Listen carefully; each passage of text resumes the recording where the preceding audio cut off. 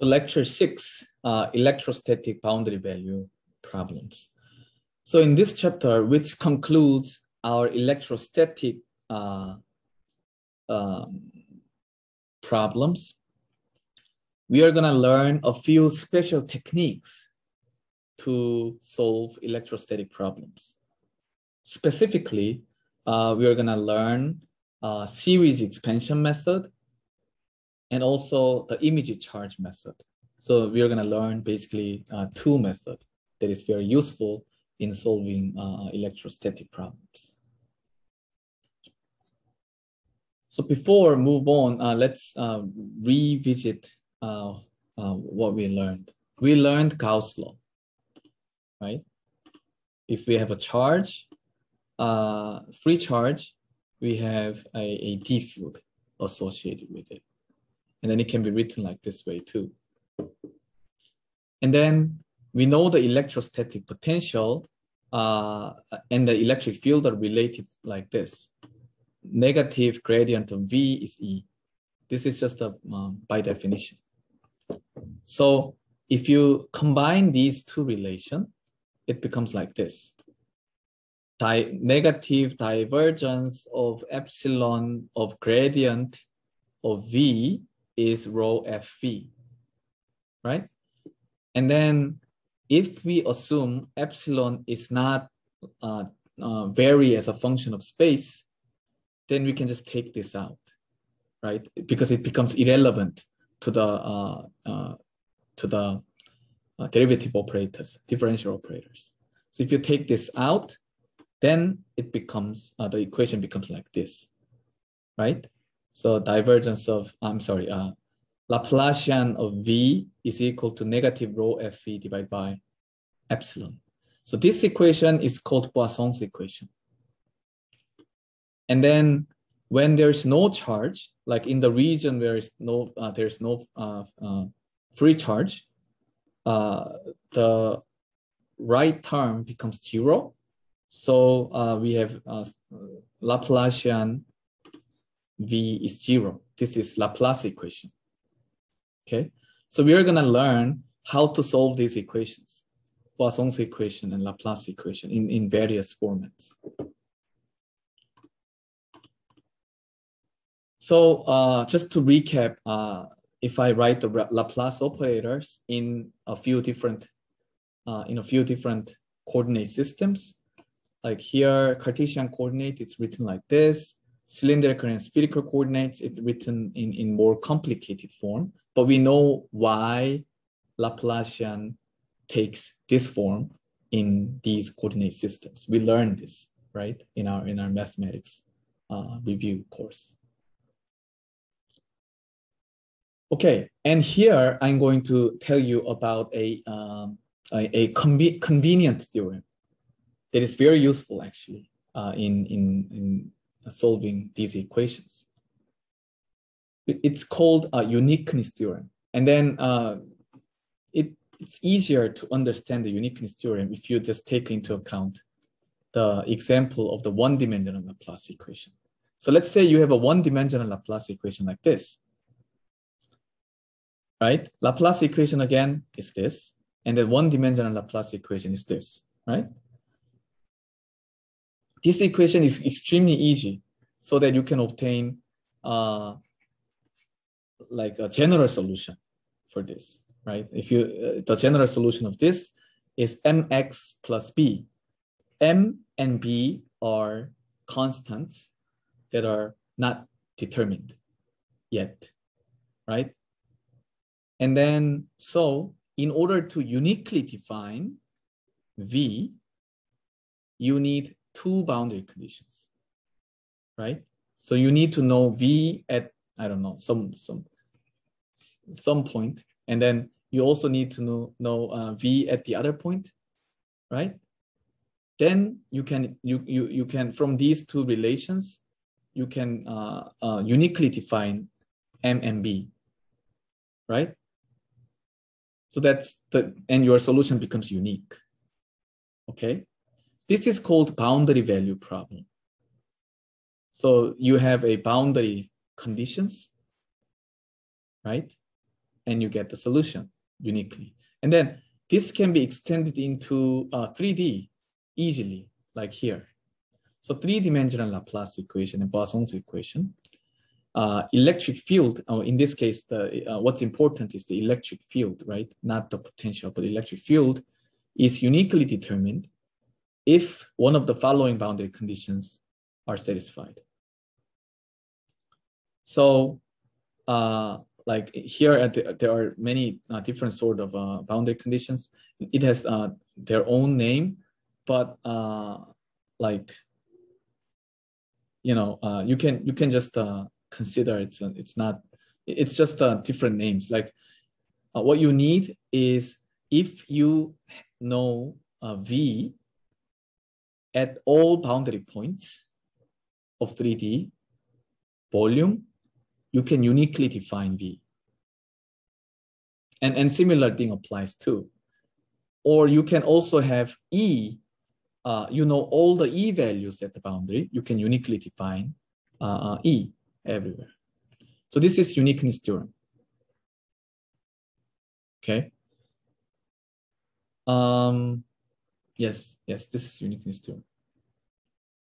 And if you don't understand why this is the case, you can again, you can just go back and think about this problem.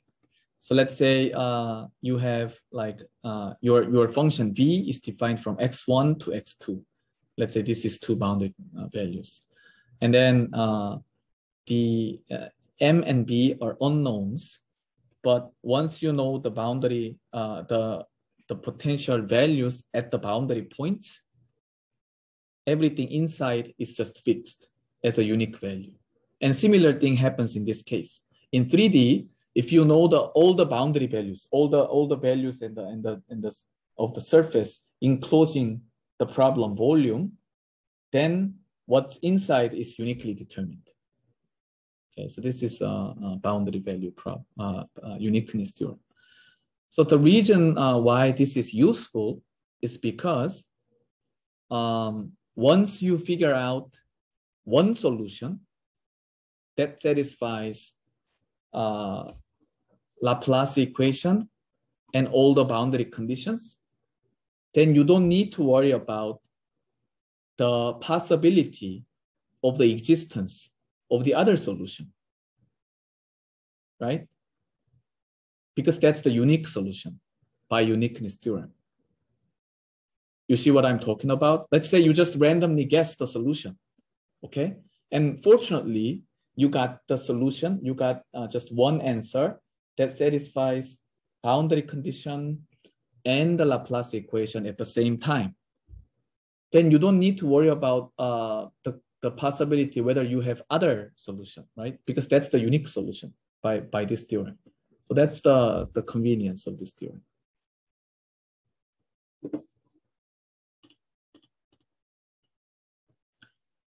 Okay, so here's a simple case. You have a semi-infinite conducting plane at phi equals 0. Phi equals 0 means this plane. And then phi equals phi 0, the other plane. And then at a small, so at the center here, z-axis, they are disconnected. And then one of the plate is held at v equals 0, and then the other plane is held at v equals v naught. The question is, calculate v in the region between the planes. Okay. And in solving this problem, you can easily notice, you can easily know that v should not depend on z, right? Because we have z directional translational symmetry here, so v cannot depend on z. And then, of course, v is depends on phi, right? Because phi, when phi equals 0, v was 0, but when phi is phi 0, v is v0. So of course it depends on phi. But let's look at the Laplace equation first. Okay. And then here, the way that I solve this problem is this way. We first assume that V only depends on phi. I don't think this is trivial thing because, you know, V cannot depend on Z. That's trivial. But V cannot depend on rho. It's not entirely trivial in this case, right? But let's assume it. Let's assume that V is like not dependent on rho, because that kind of makes sense, because if you look at the boundary condition doesn't depend on rho. So maybe what's inside is also independent of rho, but it's not like justified yet. Okay, just assuming that V is depends on only phi, and then if you write a Laplace equation, then the solution for the Laplace equation looks really easy. Like V is a phi plus B. It's just an easy solution. And then let's see if we have a solution that satisfies the boundary conditions. So apply the boundary condition. V when phi equals 0, then which gives you this value, is 0 by this boundary condition. So this is the first boundary condition. And then if you apply the second boundary condition, when phi is phi 0, then this equation becomes this, right? Because B is 0 from the first boundary condition. So A is V0 divided by phi 0, right? So if we set the potential like V0 phi divided by phi 0, then this satisfies Laplace equation plus all boundary conditions, right? We have two boundaries, so all boundary conditions are satisfied. So that this is the only solution. We don't need to worry about V dependent on rho, because with this assumption, like V does not depend on rho, the solution already satisfies Laplace equation and the boundary conditions. This is the only solution. You don't need to worry about the existence of other solution, right? And then this is your potential, and then electric field can be obtained by taking the negative gradient of it. So everything's clear, or you need more explanation?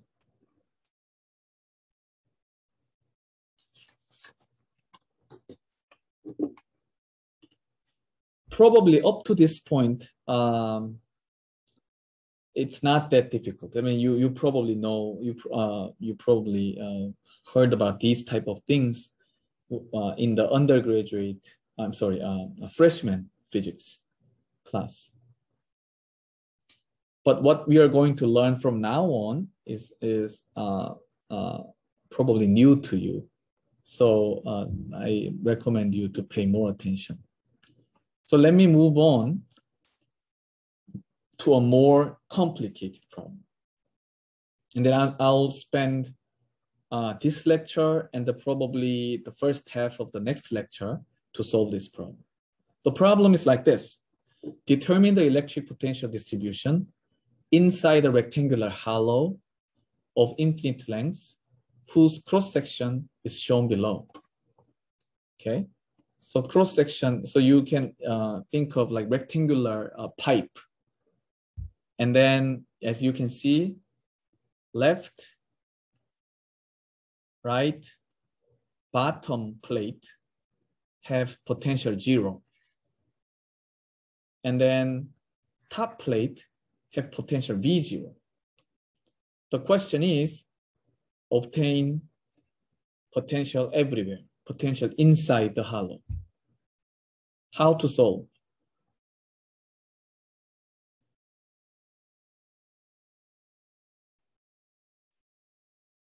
Of course, you can guess the solution, right? What you can guess is something like this. Okay, so you have a low potential at this point. And then you have a high potential here. So in the middle, probably the potential becomes high to low, like, I don't know, something like this, right? So like this is, let's say this is potential V0, and this is potential 3/4, this is potential 1/2, this is potential 1/4, and this is 0. You can imagine something like this, right? And then another thing that you can guess is that the system has symmetry with respect to x equals b divided by 2. So the solution must be symmetric with respect to that axis. So that's what you know. But that's just a kind of vague sense of how the solution is going to look like. What we want to do is we want to get an analytic solution. We want to write a mathematical expression of the solution as a function of x and y. The question is how to do it.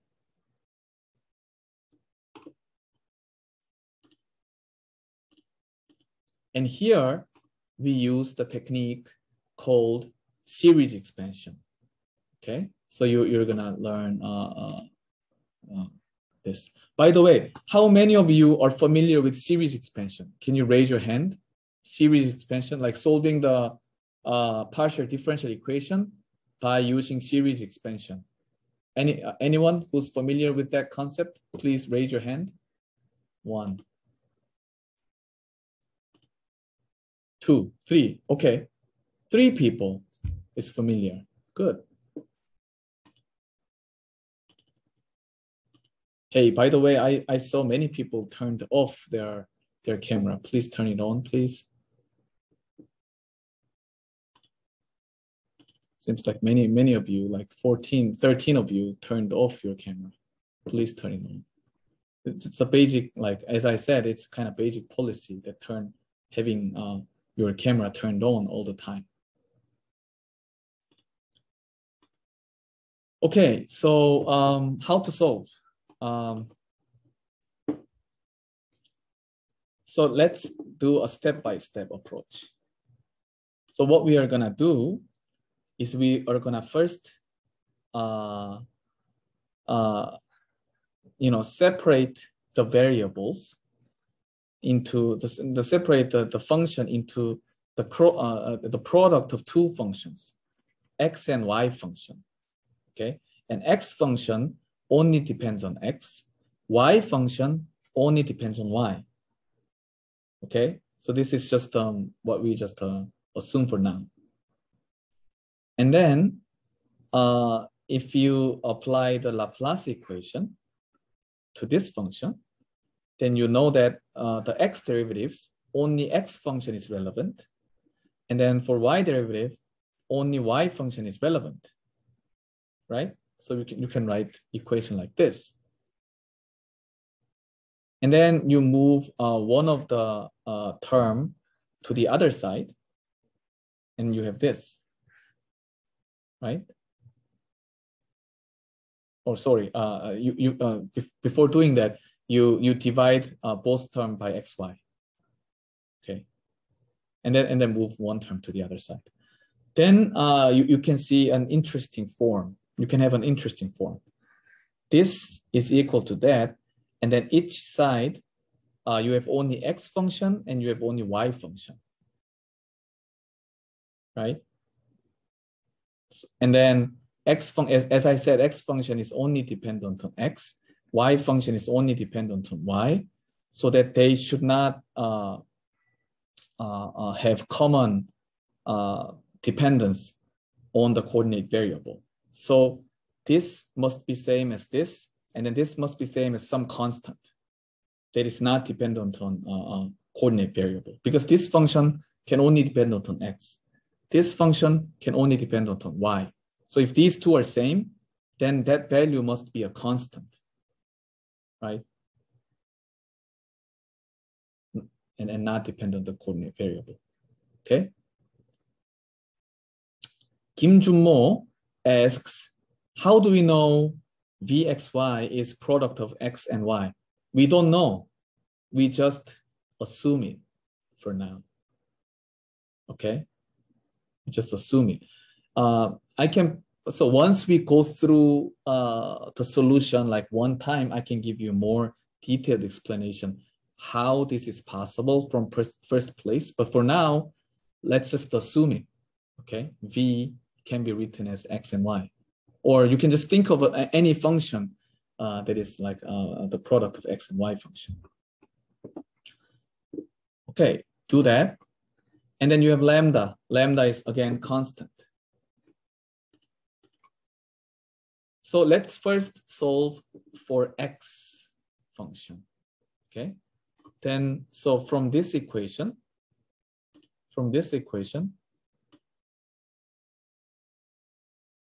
you can make x going this way, right? And then you have this equation, right? Second order derivative of x is equal to minus lambda x. And you know the general solution for this, which is trigonometric function, sine and cosine function, or exponential functions.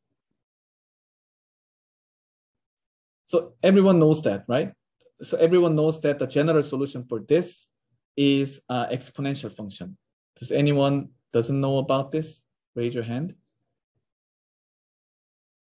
Everyone knows it, right? This is the general solution for this is in cosine and sine, or e to the exponential function, which is the same as a cosine and sine. Okay, so you know that.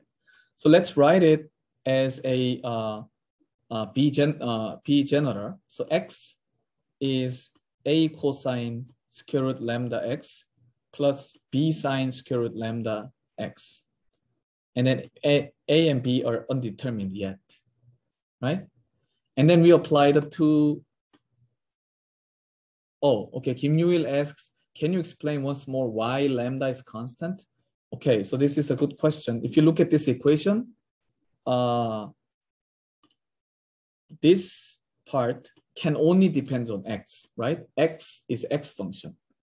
And then this part can only depend on y.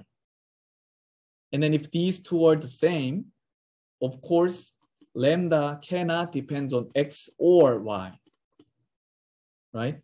Because if it depends on one of these, then some of these cannot be satisfied. So the only choice is that lambda is not dependent on both. So that lambda is just a constant. Okay, hope that answers your question. Okay, so going back to this problem, now you have two boundary conditions. When x equals 0, v is 0, and then when what is it? When x equals b, v is 0. These two boundary conditions. So from that, we know that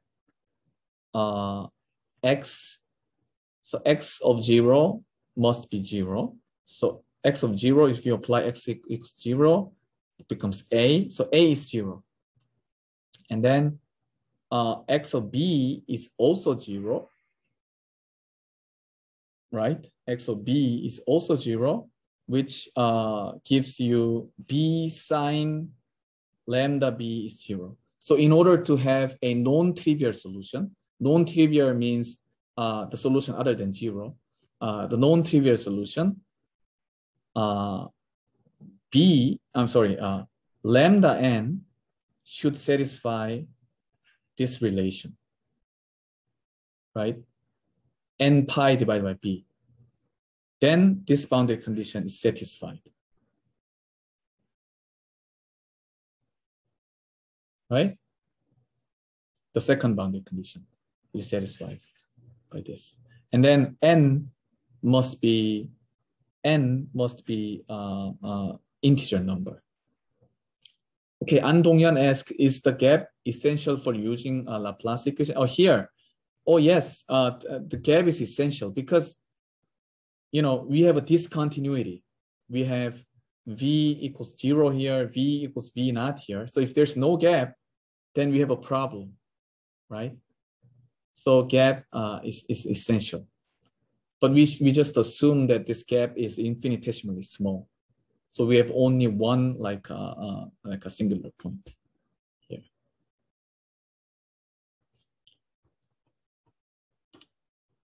Okay, so yes, so that's for x function. And now let's move on to y function. So y function, we have this relation, right? And then the general solution for this is also the exponential function, or you can write it as a cosine hyperbolic and sine hyperbolic, right? This is also a general solution. And then you apply, again, two boundary conditions. One is the bottom boundary condition when y is 0. And the second is the top boundary condition when y equals a. So if you apply the first boundary condition, the y equals 0,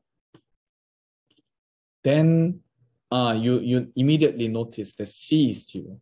Because when y is 0, this term automatically goes away, but this term survives.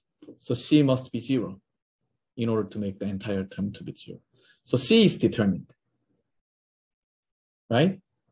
And then we have one boundary condition left, this boundary condition left. And then if you summarize what we know from so far is that x can have this form, Bn, which is a coefficient, sine lambda n x, and then the lambda values are can only have n pi divided by b. And then n equals 1, 2, 3, 4, like all possibilities are possible. Second, for a given n, for a given lambda, y function can only have a sine hyperbolic form, right? Because the bottom boundary condition. So in total, the xy function should have this form, sine square root of lambda n x, sine hyperbolic square root of lambda n y. This is the only possible solution, right? But the thing is, lambda n is, what was it, like n pi divided by b or something like this, right? And then n can be any integer, 1, 2, 3, 4. So there are infinitely many possibilities because you can take many different lambdas depending on the choice of n, right? So the solution, the actual solution, must be a linear combination of these possibilities because each of these satisfies Laplace equation and the boundary condition, right? So each of these is kind of a possible solution. So linear combination of these is also a valid solution, satisfies the boundary condition and the Laplace equation, right? And then we have coefficient. Like when we make a linear combination, we need a coefficient, right? Which is undetermined yet. And the final boundary condition is this. When y equals a, v must be v0 regardless of x. So the question is, can we find vn's that satisfy this relation? Okay, so if we can find Vn that satisfies this relation, then that's it. We got the solution, right? Although the solution is written as a series form, but it's the solution. That's it, right? So that's how we approached the problem. Next time, what we learn is that how to obtain Vn that satisfies this relation. It doesn't look easy, right? If you look at this, and then if somebody asks you, okay, how to obtain Vn that satisfies this relation, it's not an easy problem, right? You have an infinite summation, and then you have one relation, and then you want to find Vn that satisfies this equation, and next time we'll learn how to get Vn and solve this series solution. Okay, so any question?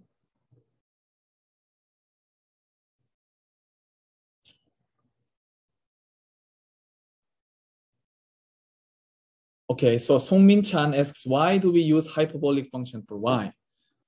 That's also a good question. So, and then I actually wanted to say that, talk about this once we go through the problem once, but because you ask, I'm gonna briefly answer. So here, I internally just secretly assume that lambda is a positive number, right?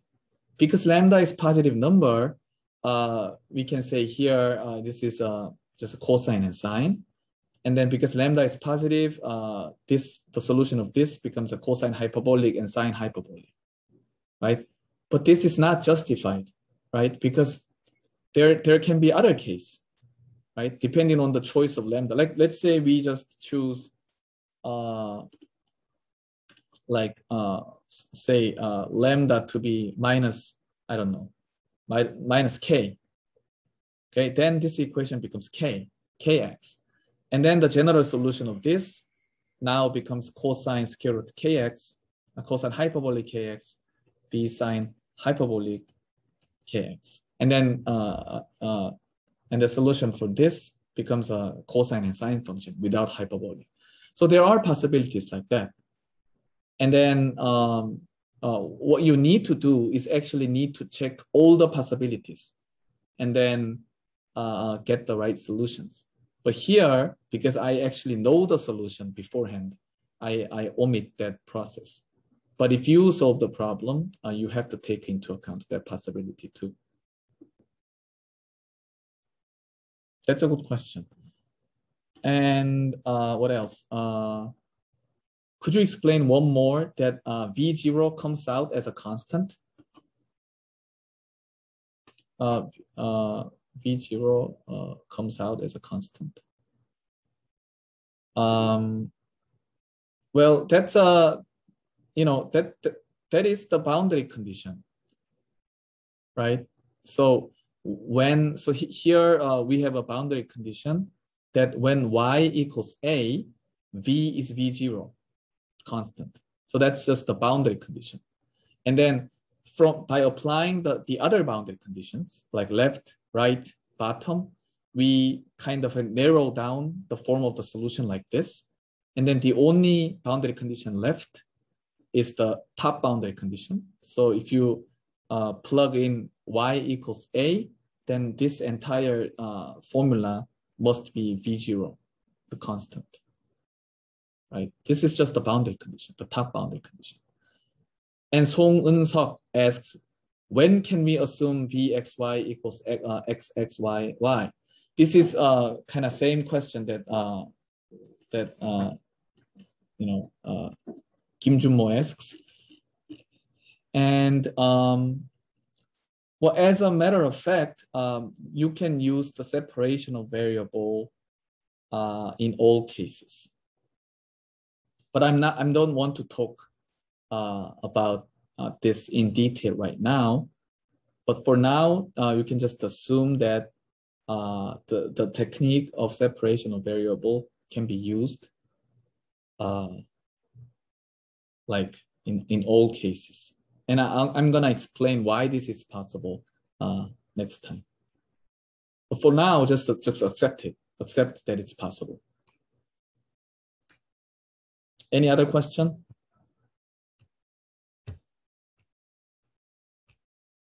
Okay, so next time, I'm gonna briefly recap what we learned today and then tell you how to solve this final boundary condition. Okay, and then that will complete the solution. And then I'll probably go through the problem. This is the same problem again, like filling up the jumps that I made. Okay, and then we'll move on to the image charge. That's it. Okay, so this is it for today.